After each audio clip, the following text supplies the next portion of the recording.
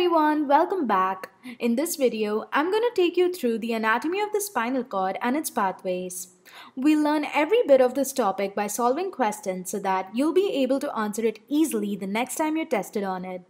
I'm going to tell you the basic parts first and then we'll get through the more challenging ones together.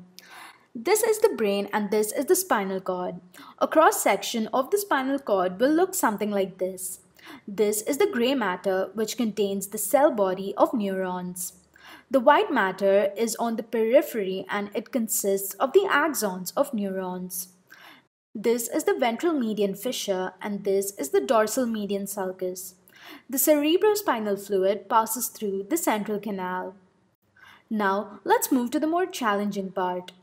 This diagram is the reference for us and our questions are going to be based on this. Question number 1. Which part receives the sense of vibration and proprioception from the lower parts of the body? The correct answer is A. The part responsible for proprioception, pressure, fine touch and vibration is the dorsal column. It is also known as the posterior column. The entire thing is the dorsal column. It has two parts, Fasciculus gracilis and Fasciculus cuneatus. Gracilis is responsible for the lower parts of the body while cuneatus is responsible for the upper parts. I remember this by thinking that gracilis is closer to the ground. And if you imagine a person standing, their feet are towards the middle and hands towards the outside. And that's exactly how the dorsal column's distribution is. Gracilis is present medially and cuneatus is lateral.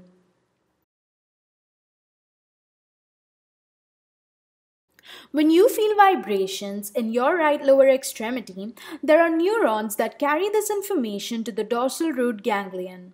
From here, it enters the dorsal column of the spinal cord, specifically the fasciculus gracilis. Note that if this were to be the upper extremity, it would go to the fasciculus cuneatus and follow the same pathway. From this point, it goes up to the brainstem. The brainstem consists of the midbrain, pons, and medulla. The gracilis nucleus is present in the medulla. Note that sensation from the upper extremities will go to the cuneate nucleus. At the medulla, it undergoes decussation. This means it switches sides. Once it has decussated, it is known as the medial lemniscus. This is why this pathway is also known as dorsal column medial lemniscus pathway. From here, it goes to the thalamus. From the thalamus, it travels all the way to the postcentral gyrus of the cortex.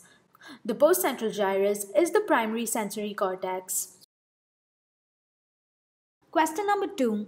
Which part of the thalamus is involved in the dorsal column medial lemniscus pathway?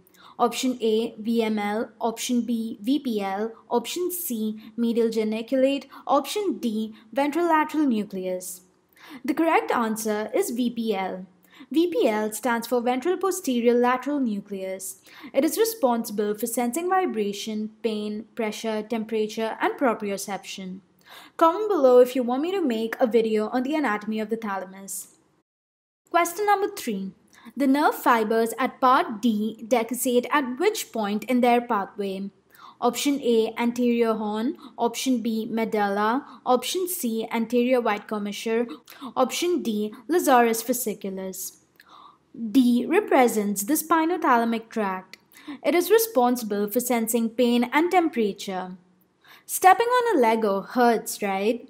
This is how you feel the pain. The sensory fibers enter the dorsal root ganglion.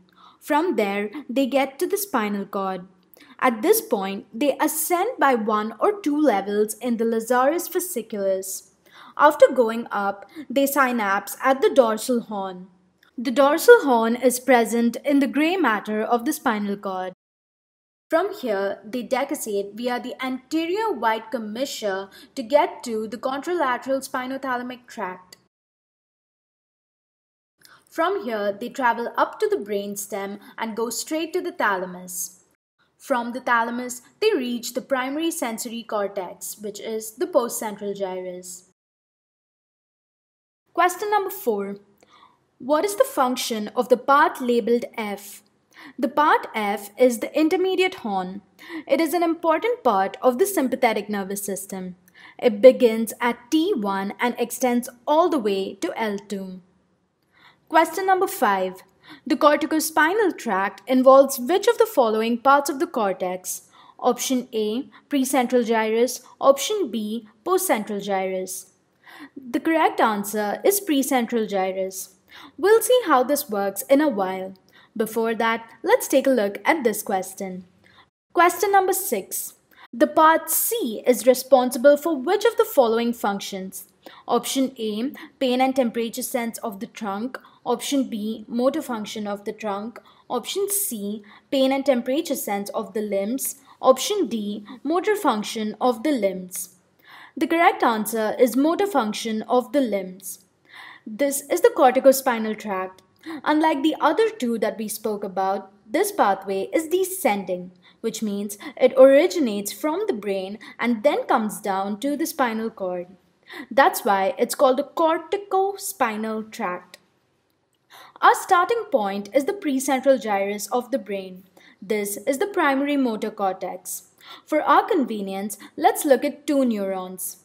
One will go to innervate the trunk while the other will go to innervate the muscles of the limbs. From here, fibers travel through the internal capsule and get to the brainstem. At the medulla, almost all the fibers undergo decussation.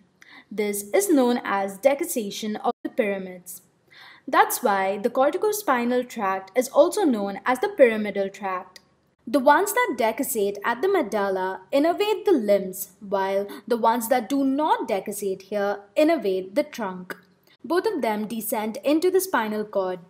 The ones that have decussated at the medulla form the lateral corticospinal tract, while the ones that haven't decussated at the medulla form the anterior corticospinal tract. At the level of their function, the fibers of the anterior corticospinal tract undergo decussation and synapse at the anterior horn.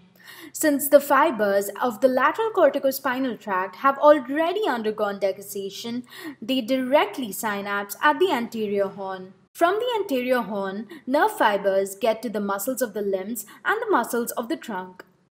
All the neurons from the brain to the anterior horn are upper motor neurons. The ones from the anterior horn to the muscles are the lower motor neurons.